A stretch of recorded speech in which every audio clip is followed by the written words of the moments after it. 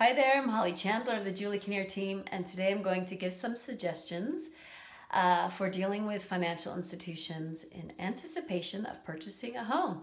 So first of all, the deposit. So please make sure you have enough money for the deposit, so typically 5% of the purchase price. Have that money in an easily accessed account.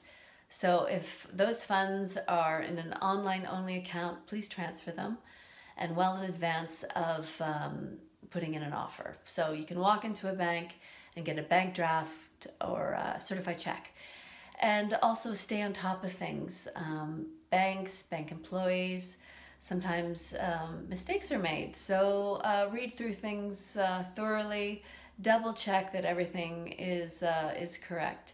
And also with regard to mortgages, about 2 weeks before you take possession of your home, then you'll need to meet with a bank representative to sign all the documents. So please make sure you have everything lined up before then. So, your CRA statements, etc., etc. So let us know if you need some more hints about getting your ducks in a row.